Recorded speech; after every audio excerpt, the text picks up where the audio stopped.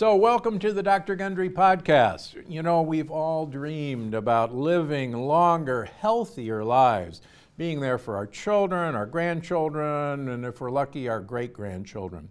So today's guest has spent literally decades studying exactly what it'll take to extend the average human lifespan to well beyond 100. And while we haven't exactly cracked the code yet, he seems to be getting closer every single year. I'm talking about my guest, Dr. David Sinclair, who has been a friend of mine for several years now. He's a professor of genetics at Harvard and one of the world's foremost experts on the science of longevity. And he's just written a brand new book called Lifespan: Why We Age and Why We Don't Have to. And today, we're going to discuss whether aging is a disease, share our tips for living a longer, healthier life, and talk about the future of anti-aging medicine. David, it's so great to see you, and welcome to the podcast. Steve, it's great to see you too. Thanks for having me on. Yeah, I really appreciate you coming on, because you're one of the most exciting voices and researchers in longevity.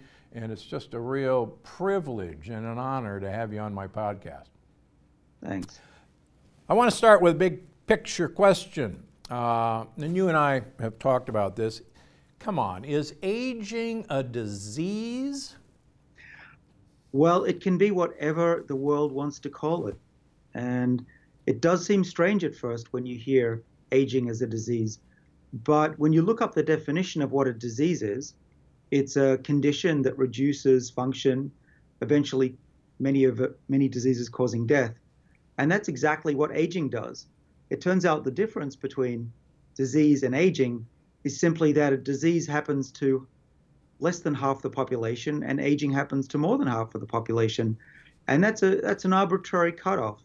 And I argue in my book that because we don't regard aging as a disease, we've neglected it, at least for the last 200 years. And that's led to a lot of problems in our healthcare system and in our lives, where we're spending more and more time in a state where not all of our body is kept young for longer, our brains in particular. And I think with this new approach, if we were to define aging, at least as a medical condition, it would change the way we research and develop drugs for most age-related diseases. So, you know, many of us hear about or know people who practice geriatric medicine, for an example. Are you saying that I should have a code in my office for aging as a disease and get paid for preventing aging or modifying aging? Yes, I'm absolutely saying that, Steve. And actually, the World Health Organization agrees with me.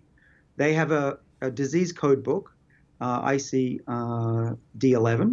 the International Disease Code, and MG2A is now old age. You can now, according to them, report back to them that how many of your citizens have old age. And it's becoming more and more common amongst my doctor colleagues, particularly in Britain, to write on the death certificate old age. And, a lot of doctors say, well, that doesn't prove the actual cause of death. And true, we die from organ failure and other things. But what I also want to argue here is that we've been focused for the last 200 years on why people, metaphorically fall off a cliff. But it's just as important, if not more important, to understand what drove them to the cliff in the first place. Yeah, I think that's a great point. You know, I make the point in the longevity paradox, and you do too, that in years past, the time that we spent in our lives in senescence, in literally, going downhill, going off that cliff, was remarkably short. And now, particularly in America and Western society, we spend an extended period of time in senescence, in really getting old. So what's happening in your opinion? Well, it's what I call whack-a-mole medicine, that most doctors, not all, but most doctors treat diseases. And if you take diabetes as an example, most people will have increased blood sugar levels the older they get. And that's actually a very good sign of aging and how long they will live. But if you were to go to a typical doctor in most Western countries, they would say, well, you need to pass a certain threshold to be a diabetic, and only when you have a disease, I will treat you. Go home and don't eat so many potato chips and get off the couch, but I'm not going to help you with the medicine until you actually have a disease. Whereas we know that a drug like metformin, which is, as far as drugs go, relatively safe, will delay type 2 diabetes if you prescribe it earlier. It's a very cheap drug, as drugs go. And so I'm encouraging doctors to think about prescribing metformin before diabetes actually occurs. And it's a lot easier to prevent a disease than to try to reverse it. Yeah, I think that's a very good point. And I think we'll come back and talk about metformin a little bit later because it has, as you and I both know, a number of pluses, and there are some people who feel it does have some minuses, particularly in mitochondrial function, and you're one of the world's experts on how to make your mitochondrial function better. So I'm interested in that take. In fact, what the heck? I was going to talk about it later, but let's talk about it right now. Okay. You, I know, take metformin, yes? Yes. And I don't. And I maybe should. Convince me. Come on, David. You and I are sitting around having a coffee. Right. Well, I don't want you to live a day longer than you want to, Steve. But so I'm not going to try my hardest to literally convince you. But scientifically, I'll tell you what I think and why I chose to. And that is that I looked at the data let's start with animal studies. It's not always the best, but with animal studies, I was on a paper with Rafa DeCarlo down at NIH, the National Institutes of Health, and we showed that metformin delays many diseases in those animals, and they do live slightly longer. That's good. It's obviously not doing them a lot of harm. And then when I looked at the literature of other people who did studies on, one study was over 10,000 patients, veterans that took metformin.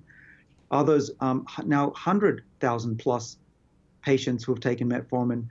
When they look at the risk factors and the incidence of diseases of aging, not just diabetes, but other diseases, cancer, heart disease, frailty, Alzheimer's, their chance of getting those diseases went down as well, which is what you'd expect from a true longevity or what some would call an anti-aging drug.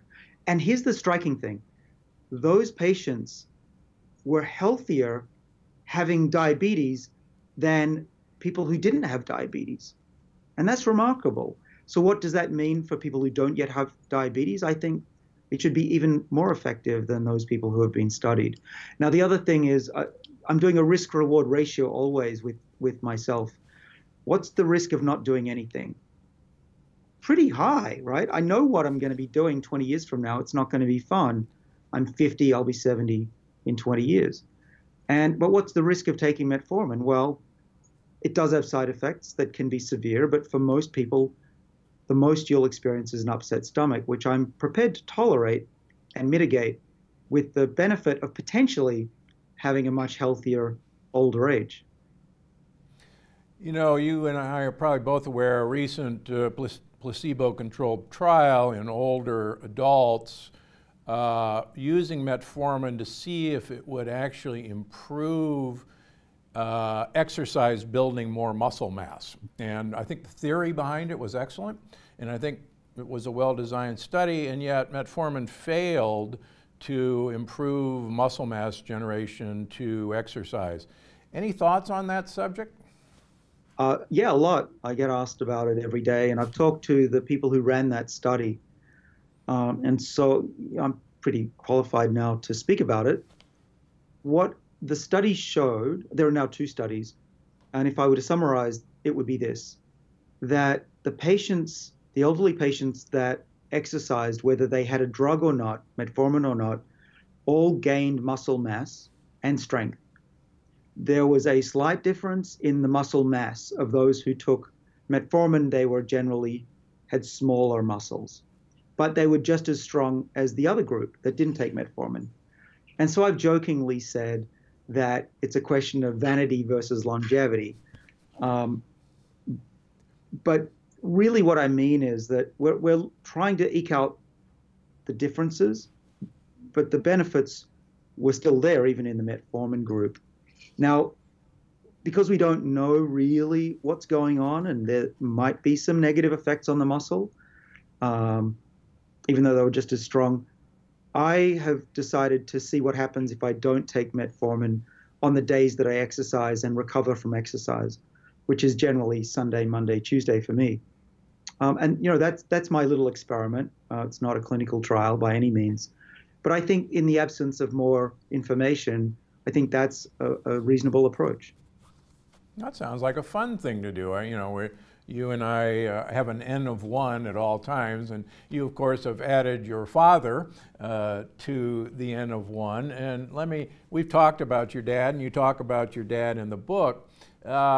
Your dad, talk about your dad and tell me the effects of some of your crazy ideas on your father.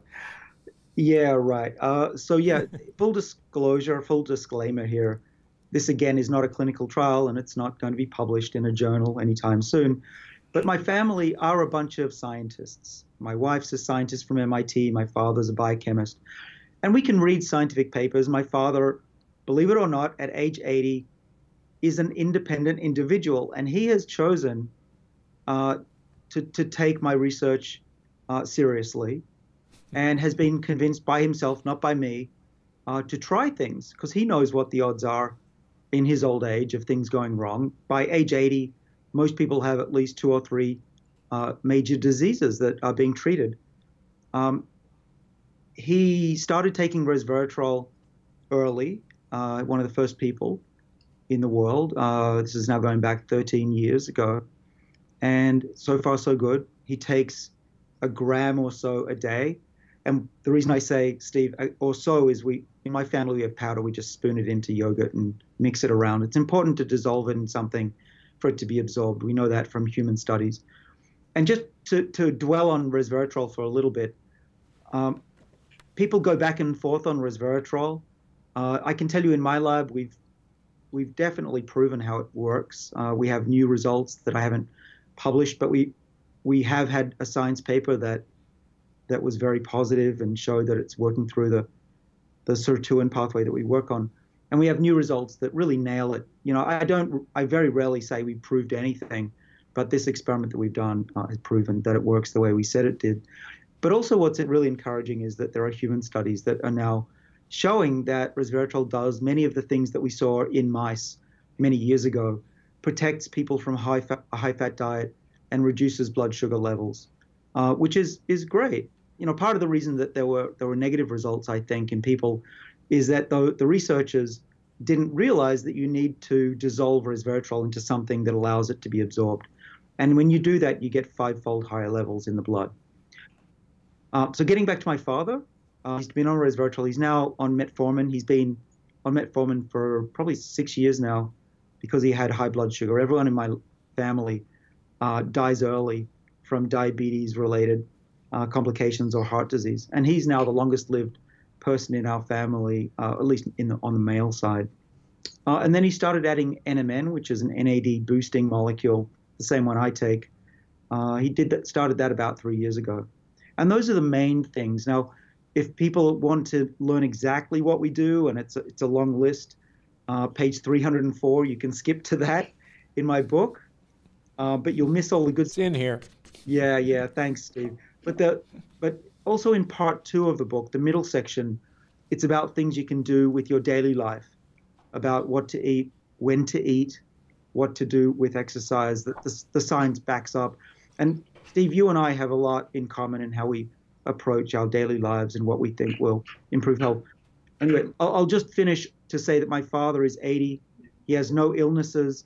He has no aches or pains. He's got as much energy as he did when he was in his 20s and 30s. And mentally and physically, he can outpace me.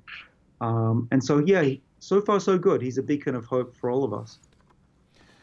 Now you bring up resveratrol, and I can't leave that without talking about hormesis, because one of the theories of how resveratrol works is hormesis. So what the heck is hormesis, and why is it so important? Right. Well, hormesis is essentially what doesn't kill you makes you stronger. You could possibly say what doesn't kill you makes you live longer as well, because what we discovered first in yeast cells that you can make beer and bread out of, and eventually in animals and now in humans, we found that these enzymes that I mentioned earlier, called the sirtuins, these are protectors in the body, and they do a lot of good things. They protect cell identity, they repair DNA, they boost energy in the mitochondria, which you mentioned earlier. So we discovered that, but then what we realized in the 2000s was that these genes and the enzymes that are produced from them are turned on by hormesis. And what that means is anything that puts the body in a state of perceived adversity, right? You don't want to actually damage the body to be able to live longer and be healthy. You want to give the impression that times are going to be tough. So being hungry during the day, exercising, these are all things that tell the sirtuin genes to come on and to protect the body. There are some other things that I do, such as go to the sauna and jump in cold water baths to try and stimulate and get my body out of its complacency. When we sit around all day, I'm at a standing desk, by the way, for that reason. If we sit around all day and we don't exercise and we eat constantly, our defenses don't get turned on. We don't have hormesis. And resveratrol, which we talked about, I've called a xenohormetic molecule, which means hormesis that you get from other species, such as plants. So when plants are stressed, they make resveratrol and other molecules like it. And I have this theory and some evidence that when we eat those stressed plants, our body thinks that our food supply is running out, and it will also have the benefits of dieting and exercise as well.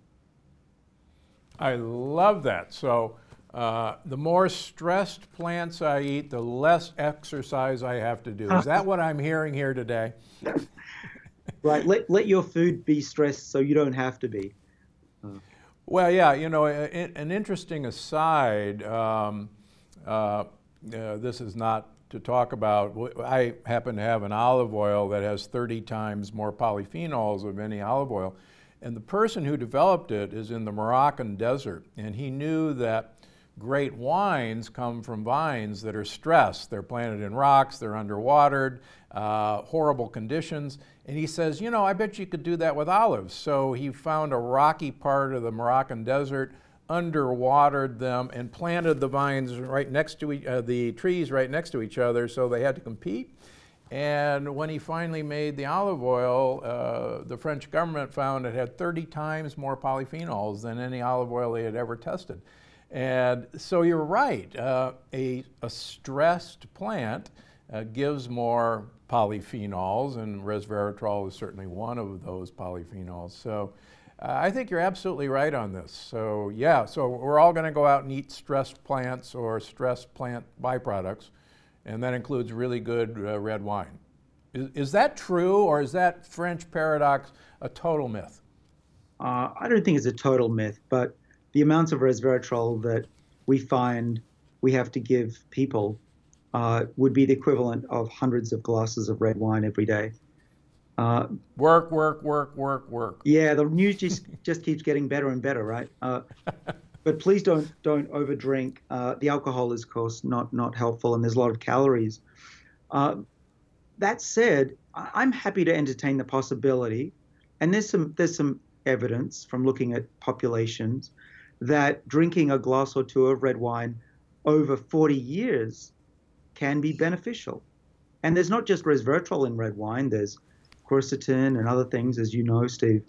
And so that cocktail with a bit of alcohol may be responsible for some of those health benefits that we call the French paradox, where the French can eat a lot of cheese and fat and they don't have high rates of heart disease. No, I think that's very true. And like you say, and I say in all my books, look, if you don't drink, don't start. It's rule number one, I think. What's one thing that my listeners can do to stimulate hormesis for themselves? You've mentioned several of them. Yep. Come on, give us an easy one. All right. Well, so having read tens of thousands of papers and read your books and studied this for my whole life, if there's one thing that I could say that everybody needs to do, it's eat less often. Yeah. So that's not malnutrition, not starvation.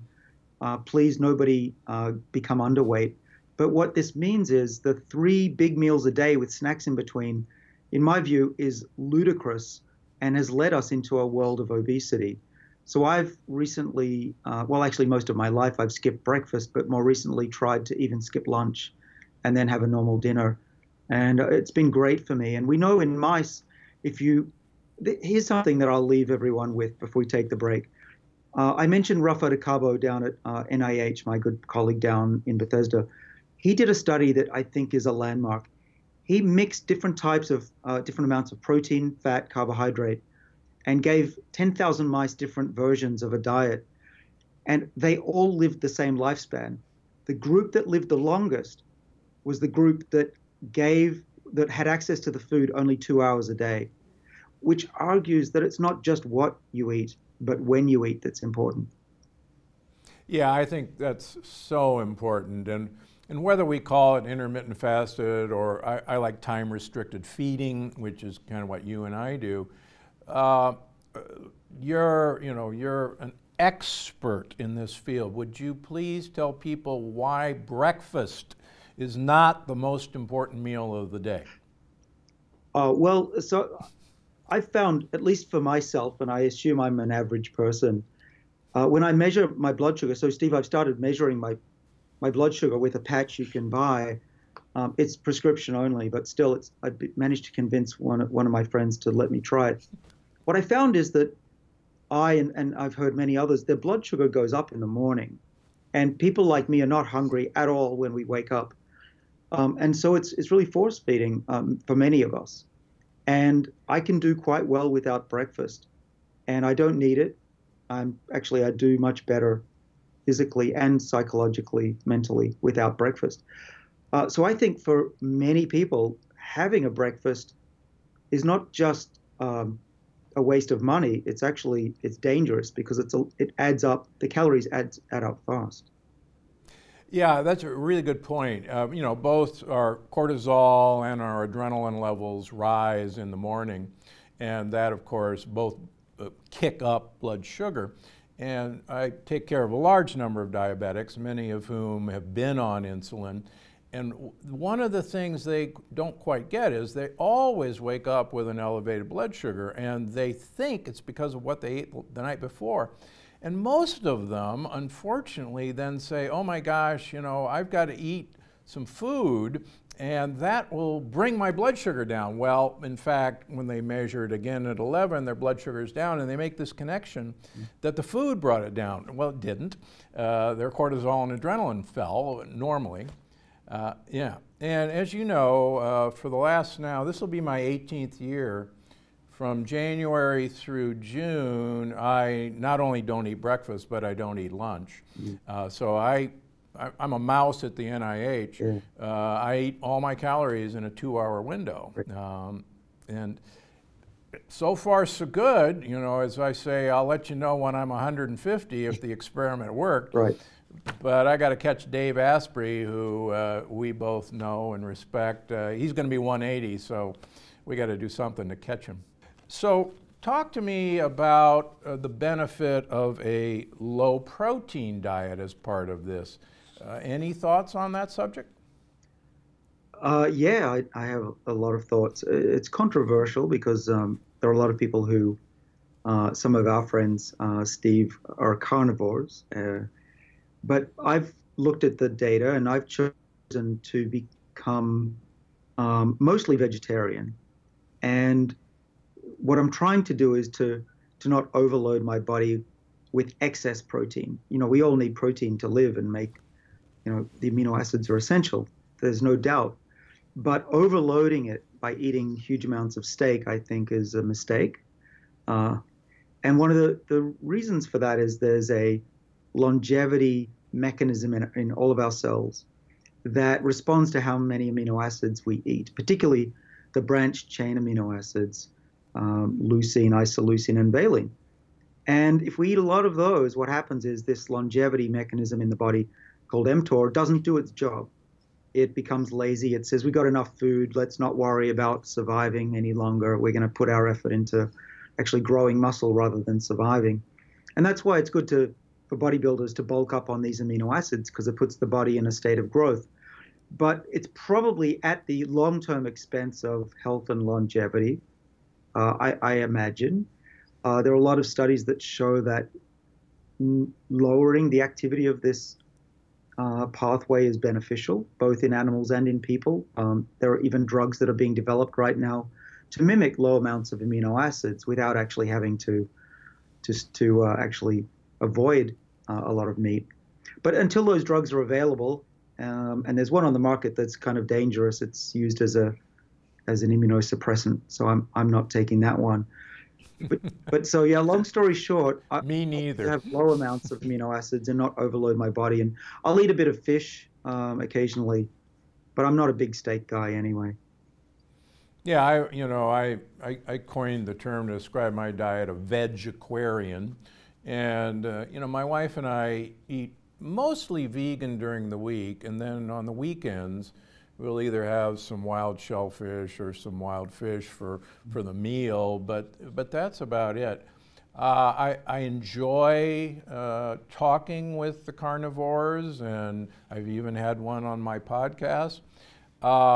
First of all, you and I have studied longevity for most of our lives, and I'm not aware of a long-lived society that is a carnivore-based diet, and I'm sure you're not aware of one. Right.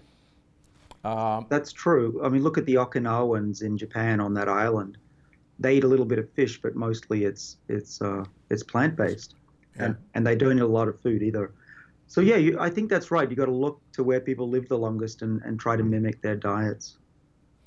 And I think, a lot of the carnivores that I know of or who write on Twitter, most of these people are definitely time-restricted feeding. They don't talk about that, but it's very clear from their physique that they are. What about the argument that if we use a lot of bone broth, or we have a lot of the cartilaginous parts, tail to nose, eating, that will have so much glycine that we will block mTOR from being turned on? Can you go down that pathway for a second? Yeah, there's a school of thought that, glycine has a number of benefits. We haven't studied that in my lab, so I can't say that I can speak with any authority. But I think it's possible that that's true. The one downside of eating a lot of branched chain amino acids from meat, which just came out in a publication a few days ago by studying animals, it was a study from Sydney, Australia, was that these branched chain amino acids unfortunately stimulate the hunger response in your brain, or at least in the animal's brain. And so it actually caused those animals to eat too much, and they became obese and died prematurely. And so maybe what our friends are doing, the carnivores, by restricting their feeding, is actually counteracting the negative effects of their high branched chain amino acid diet. But that would be something that we'd need to really study to say for sure. All right. We'll leave them alone for now. The Atkins diet resurfaces every 50 years, and I actually do think it's a useful elimination diet because it does get rid of every plant compound known to mankind, at least for a while. And as you know, some plants hate us, but I agree with you that xenohormesis is probably a really good thing in the long run. But let's move on. Tell me about vitamin D. As you know, I'm a huge fan for vitamin D and longevity. What say you? I agree. So actually, I co-developed a a blood test that predicts your biological age, the best that we had until recently. And vitamin D was one of 5 things we measured that correlated very nicely with longevity. And so I'm a big fan. I take vitamin D every day along with vitamin K2 for my blood vessels. And I give it to my kids too, because especially in a place like Boston, you can become deficient. But I don't want to go anywhere near being deficient. The vitamin D receptor is very important. My wife, who I mentioned earlier, the scientist, she studied vitamin D for the skin and the health benefits of activating these receptors. And it's critical for bone and for skin health. And so, yeah, I totally agree with you, Steve. You've got to keep those levels up. Yeah, and I'm glad to see that actually there's several labs in the country now that have raised their safe limit of vitamin D to 120 nanograms per milliliter. And I actually think it's probably safe to be higher than that. For the last 18 years, I've been running my vitamin D levels greater than 120 to prove I'm not dead. And so far it's working well. And I'll tell you a funny story that I think I've said before. Many, many years ago in my clinic, I met two husband and wife in their late 70s. And at that time, we were actually measuring the actual number of vitamin D. Most labs kind of cut off after about 150 and say greater than 150. These people both had vitamin D levels of about 280. And I was flabbergasted because here were two, quite healthy looking individuals. And, I thought, why aren't they dead, number one? And number two, have they had kidney stones? No. Do they have neuropathy? No. And I said, you guys take a lot of vitamin D, don't you? And they said, oh yeah, it's a longevity hormone.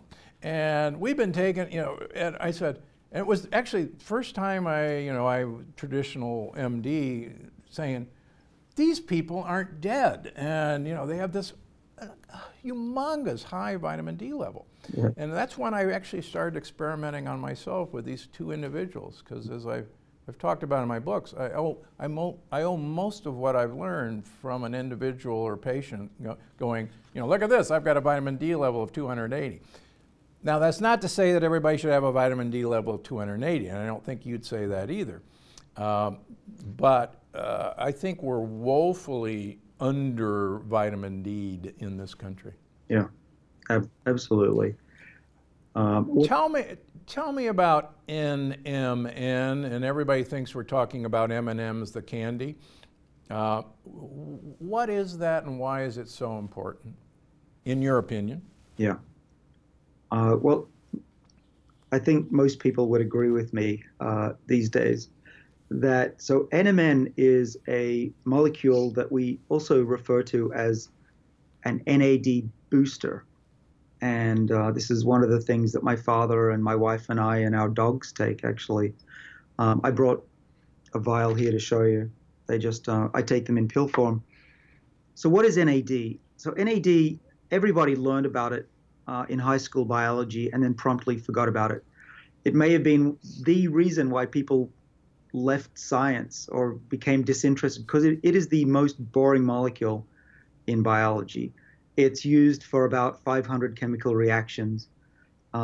It's essential for life. Without NAD, we'd all be dead in about 30 seconds. But, we were forced to learn these chemical pathways. It's not that interesting. Things got really interesting when we realized that the body was sensing the levels of NAD to determine how it was doing and what the environment was like.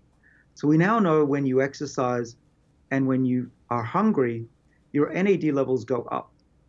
And it turns out that as you get older, your NAD levels go down.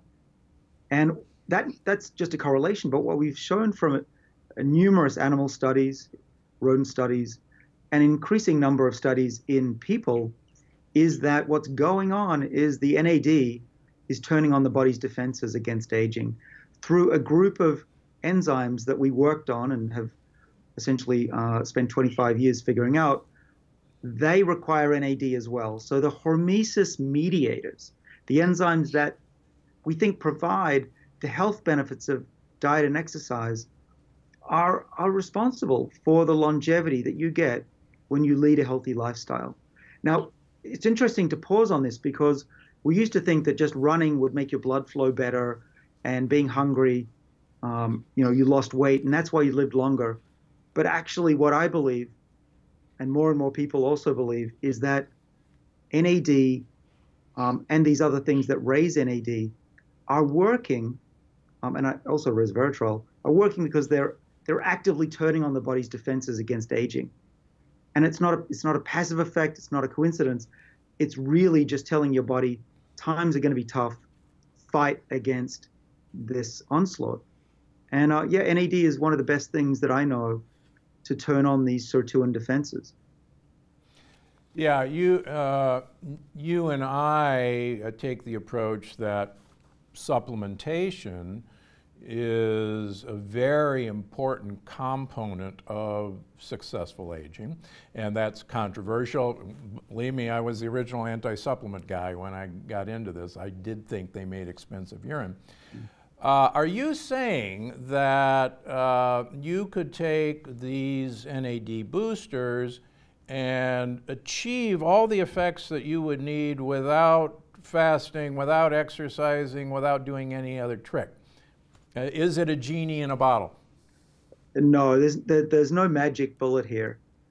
Darn! Oh, come on, help me here. There's no easy way out of this.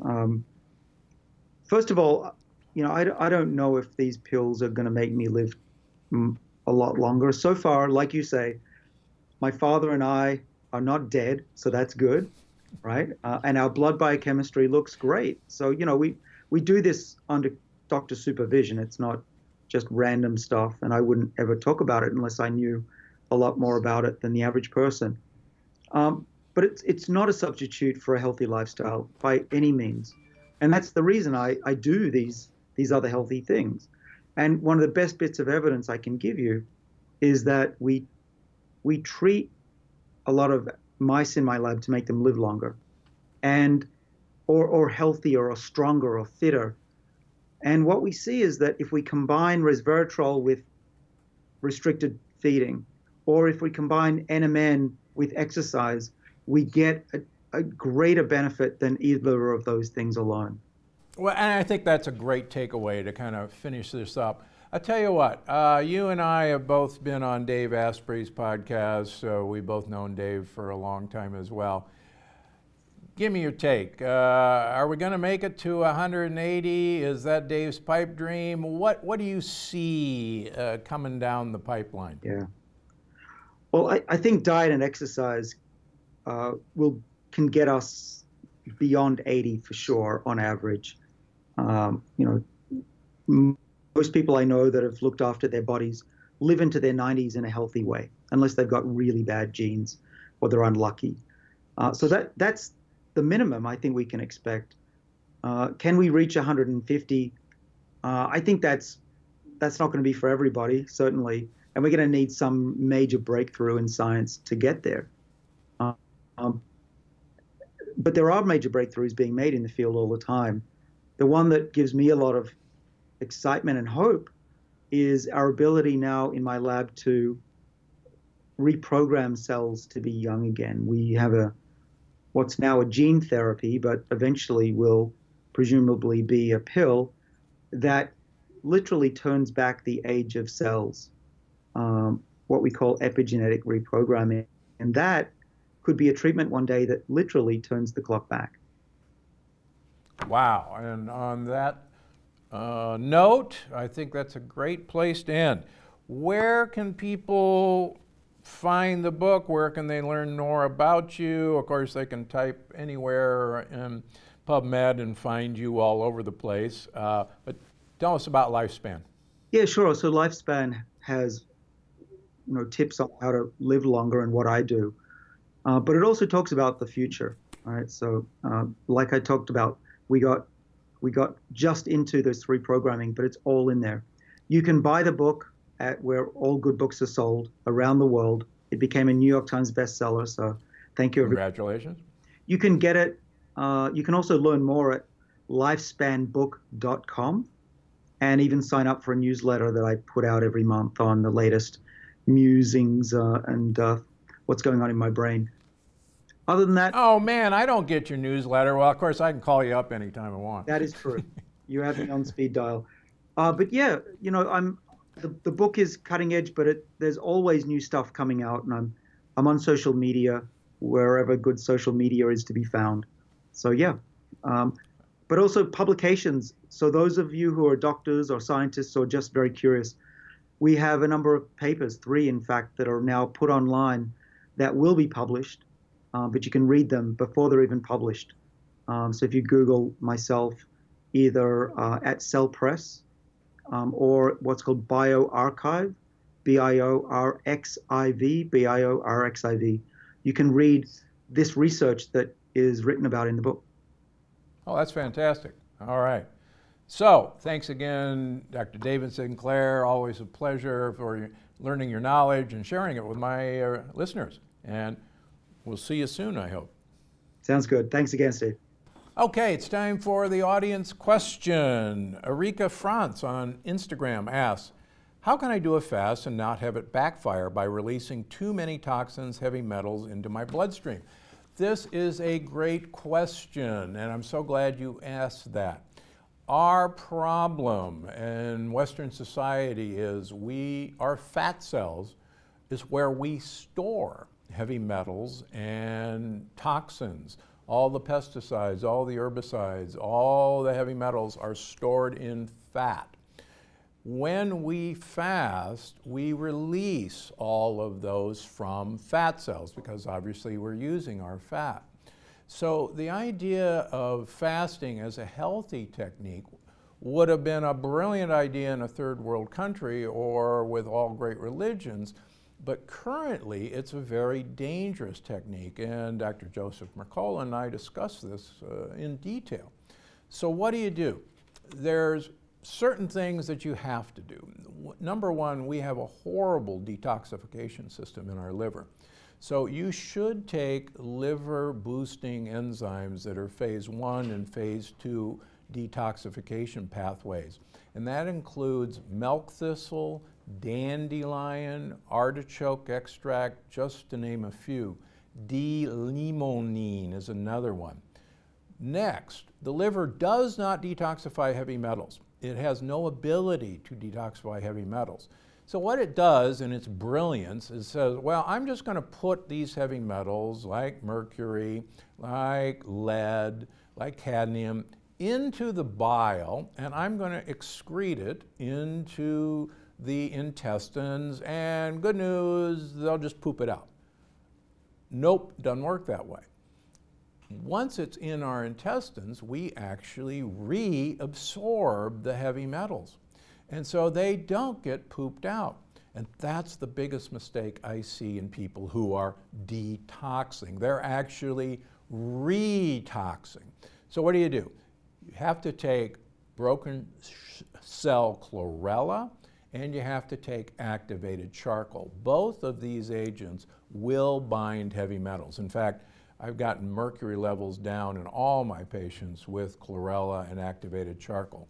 So those are the tricks, and please, please, please, please do not do a fast without these agents. You're going to regret it, and I see that all the time. Great question. Now it's time for the review of the week. Susie from Oklahoma says, thank you for your podcast. So informative and helpful. You are a wealth of information. Thank you for sharing it. I really enjoy when you interview people about their experiences eating Plant Paradox and examples of their healing. Well, thanks a lot, Susie. This is why we do this, and thank you again. And that's all for the Dr. Gundry podcast today, and we'll see you soon.